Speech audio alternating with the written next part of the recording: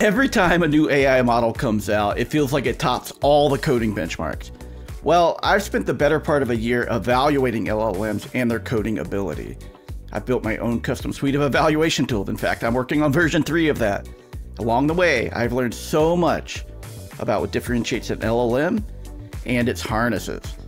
I'm Adam Larson. You may know me online as Gosu Coder on YouTube, or I'm also the CTO and co-founder of a company called Raleon, where we're building very heavily with AI.